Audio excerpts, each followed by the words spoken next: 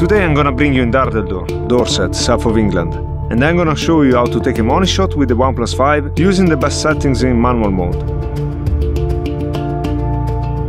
In order to do this, I need to take two pictures, one during the day and one during the night, and then blend them together with the Photoshop app. First of all, I'm gonna find the right spot and frame the shot. Then I will work in manual mode, shooting in RAW, using the lowest ISO and slightly underexpose. At this point I just have to leave the camera in position and wait for the night to take over.